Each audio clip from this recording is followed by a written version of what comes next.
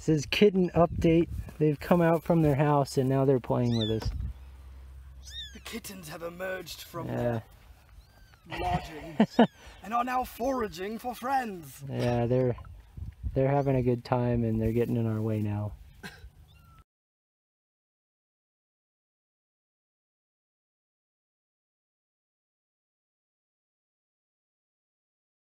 Okay, so we're working on the Ballista. We're starting to try to wrap the first bundle. What we're using is pieces of steel pipe. And we've got 1/4 inch nylon braided rope. Wait, not braided, twisted actually. And I've started it on the bottom piece with just a clove hitch and a stopper knot. And we're having to pull it through each side in turn. And let's see if I can set you up on a stand.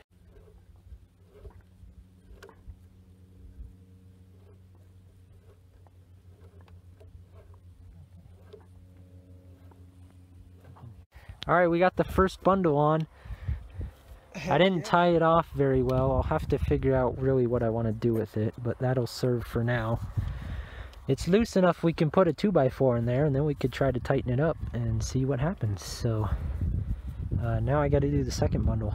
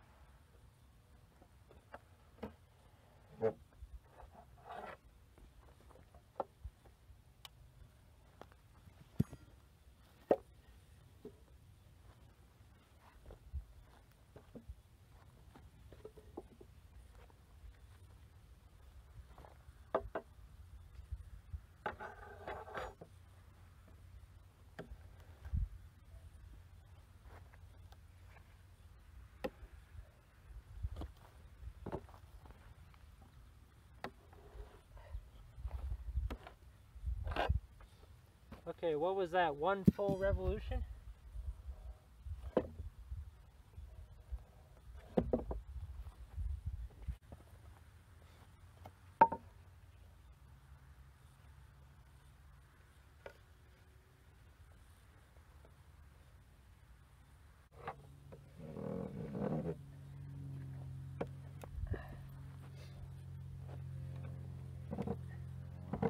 The arms are just 2x4s. So it's wider this way than it is that way. It wants to collapse to where it's flat. So I've learned one thing already. The arm where you put it into the bundle needs to be square. Yeah, I mean, you want to take the corners off. You probably want it to match that kind of angle, see?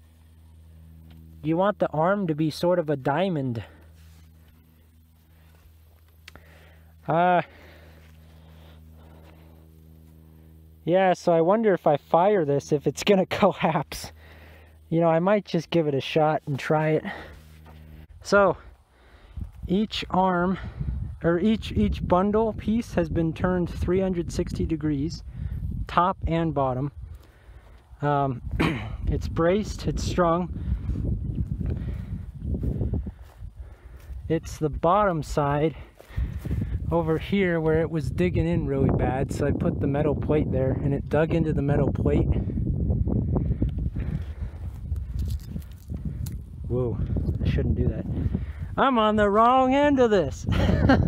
Oh God. So the scariest thing is, like I said earlier, the arms want to twist and collapse in the bundles because the arms are longer than they are wide. So next time I make arms, you got to fill that little triangle void so that the arm doesn't want to twist. I'm gonna fire this anyway and we'll see if it twists when I fire it. It's about hunting bow draw weight, I would say. Not any more than that. Maybe 50, 60 pounds. So what I have going on here, here's the windlass. These are just screwed on to these, which are screwed on to this. And I got a 1 1/4 inch oak dowel going through here. And I've put in a 1/2 inch dowel to turn it. It's going through cross grain, so it's not going to split it open. And I've wrapped around a stretch of nylon rope. I got a bow line to an anchor shackle to the release. To release it, I'm going to pull this pin, and the paracord should come out like that. And then all of this paracord will go shooting with it. I should probably trim this a bit.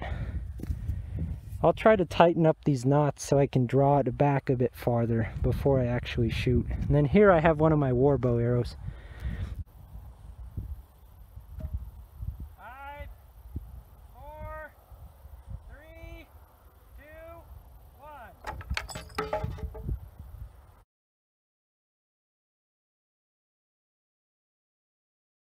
Alright, we're going to give this another go. I lengthened the bowstring so the brace height's a little lower. And I tightened the top bundles just a couple degrees more. Everything's really sketchy. 3, 2, 1.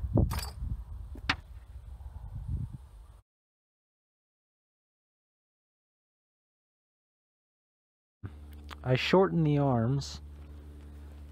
It's now 2 feet from here to the end. There's an inch there. It was almost 3 feet.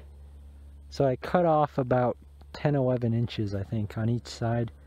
And then I tapered it a little bit on the part that I could get to. And I twisted the top ones an extra, what, 45 degrees. It's pretty tight.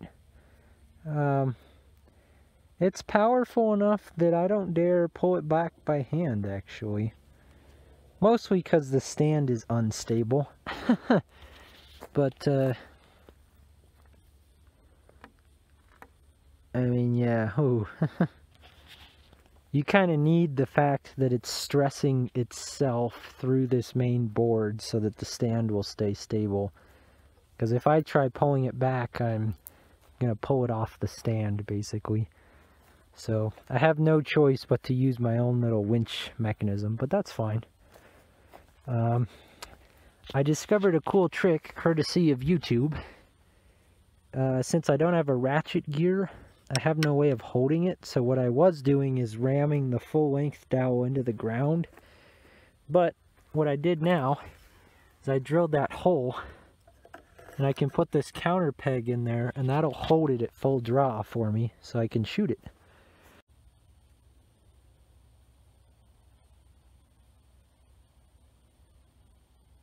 Alright, we're gonna see if the pin comes out. Oh, I'm kind of scared. 3, 2, 1. Ow!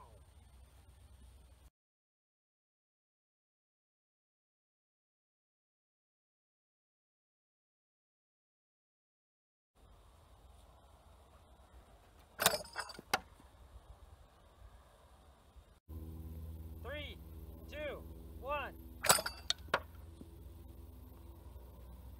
Alright, he's winding it back. Hear it creak.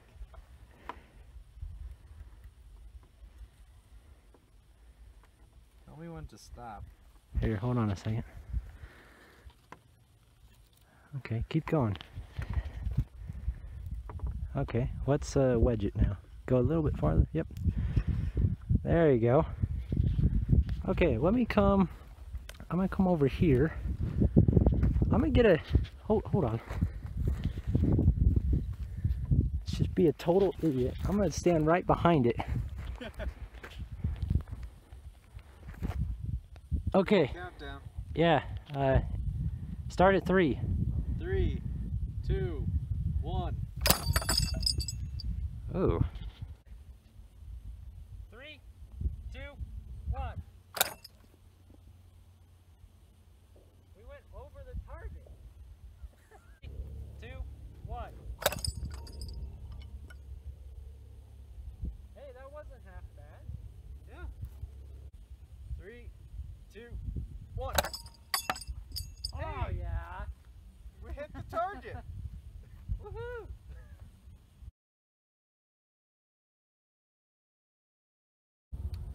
See?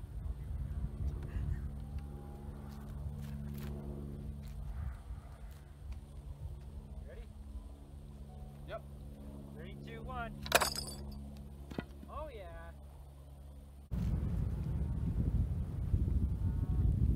Recording. 3, 2, 1.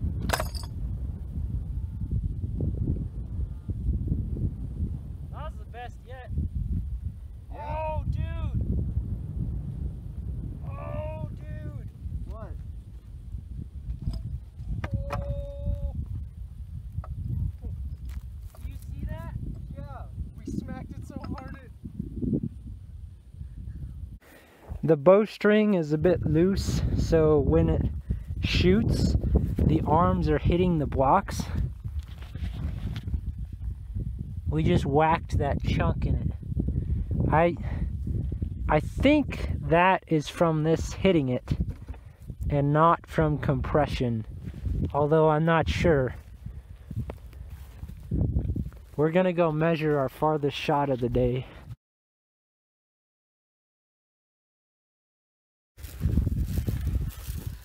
So close. What is it? Oh, call it 350. We were shooting into the wind.